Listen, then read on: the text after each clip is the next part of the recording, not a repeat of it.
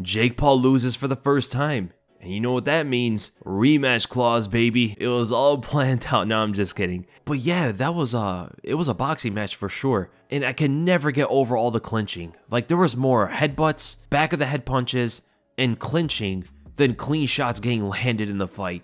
And the referee just wanted to be involved the whole time. What about that point deduction? What was all that about against Jake Paul and then against Tommy after? I don't know what that ref was doing. When he took the point away from Jake Paul because he thought he was hitting him in the back of the head, there was no punch that hit him in the back of the head. Those punches are on the side. And he only threw like 2 of them and they had nothing on it.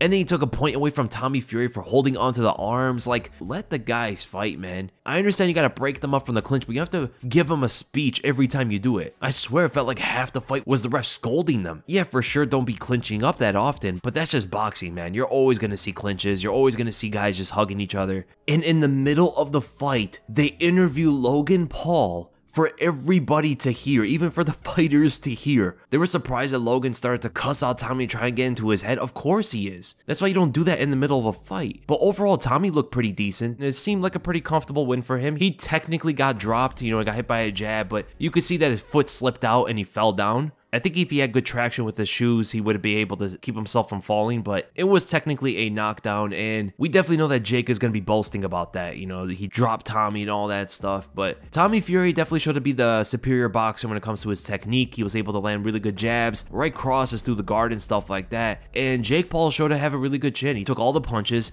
shelling up against them and not really returning back too often, and we definitely saw a situation where Jake was not able to use his power that much to his advantage compared to what he was able to do against his previous opponents. And it's because he's actually fighting a professional boxer who's under 38 years old. And a guy like that is going to also be able to take Jake's punches much better than an older veteran who's been knocked out and is worn and torn. But Jake was getting really close to those overhands. He was trying to line up that right overhand over Tommy's jab, but the speed was a bit of a difference there, and Jake's precision was completely off. He wasn't even like looking where he was punching. His eyes were to the ground and he just swinging that overhand, hoping it lands, where you definitely have to keep your eyes on the target the whole time, right? Tommy is not slow. He's going to see that punch coming. He's not another older fighter. I mean, look at Jake's eyes, man, straight to the ground. And that's why Tommy was able to get away from a lot of these overhands. But Jake was doing a good job of slipping the jab. He would try to line up the overhand off of that, or even some of his darting jabs. He would have a really low stance, even though he's the taller fighter. He had a low stance and then charging into him with a jab, which generates a lot of power. And you could definitely see that Jake was definitely trying to get that knockout. But Jake's biggest punches, besides the jab in the 8th round, were those left hooks. He was slipping or parrying the jab and then countering with his own left hook, and Tommy keeps his hands way too low. He enters in that distance, and if his punch is going to get deflected, he's going to be in the range of his opponent's counter. And that is something actually Jake did pretty well, better than everything else he was doing in the fight. Or even connecting in with a right hand just to enter into the correct distance in case Tommy tries to get away so he can chase him down, hunt him with the left hook. And again, you see Tommy's hand just all the way down at his waist. He definitely needs to work on that because the further up the totem pole he goes, the more he's going to pay for this. But yeah, it wasn't the most technical fight. It wasn't like a